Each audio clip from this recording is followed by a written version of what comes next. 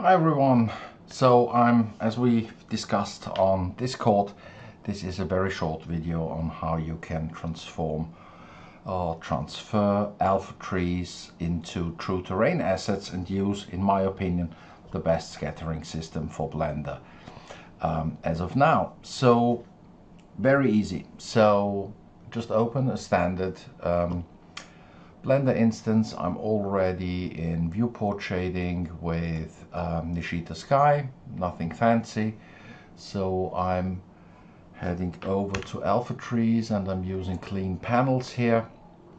So what we're going to do is create a wood, a forest, so which does not contain just one single tree. So let's do an, I don't know, that's one of, we just have to go through Scots pine. Let's just do, we've got 4 Scots pine, actually we've got a couple of Scots pine models, so let's go with this. You import that, bring it over here. You don't even have to do that. Bring in the next one, bring in the next one, and over here, and then let's do this one as well. Bring this over here. Let's check. Okay, we can see there's a lot of scaling done. So what we're going to do is select all and apply all transformations, so we don't see any, we don't get any surprises when we're actually using them. So what we're going to do now is very quickly select all of them, head over to our preferences, look for true terrain, and go to import asset, select it, and we call that alpha Scots pine wood. And I'm copying that because the asset category should be selected as custom and need to be exactly the same word over here. We are good to go. Create asset from selected. It creates a very crappy icon, but that's what you get. But we have our true terrain asset, and so I'm just going to open up a new Blender start page and bring in one of my height maps. Let's go with, I don't know, doesn't matter, come on.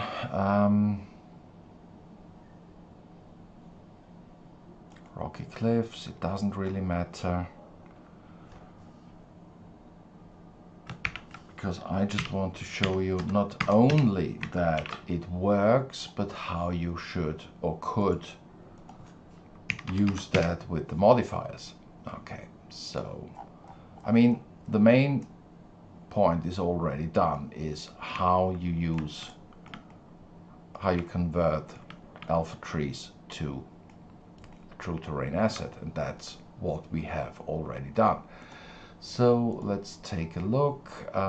We obviously need to change the lighting here a bit. I'm heading over to true assets, my materials, head over to my presets, bring that in, so we get a little bit of diversity here. But now is the most important part. Let's head over to asset, and here we've got alpha Scots pine wood, and we're going to add that in here. And already can see, so let's head over back to viewport shading. We've got our alpha trees in here. Now it's not usable as it is right now. So what are we going to do? So the first thing is we're going to the modifiers tab. My favorite and first modifier is the camera cull. So let's go with this, so that's actually fine. The next one we need to do is I like slope mask, so I usually go with 0.3, which should suffice. And very important with alpha trees is follow object, and the object our trees should follow is of course our camera. What you should do is also select rotate 90 degrees, and then heading over to our scatter category, decrease the randomize to 0, because otherwise it would just float around. So that's, now you have everything aligned to the camera, and I'm also decreasing the amount of normal alignment because I want the trees to be straight up.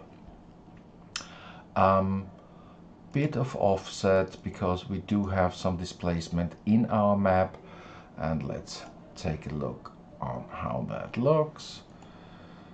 Not that bad. It's a little bit scarce right now, so let's increase that to 0.01. Better. And now we're going to go with, oops, yeah, it doesn't really matter. We can, because it's so light on the system. But what I don't like is having these trees on the mountain tops. So we're going back to our asset modifiers and also add a height mask. And what we're going to do is increase the maximum height to something like this, and so we have the tops of our mountains free, and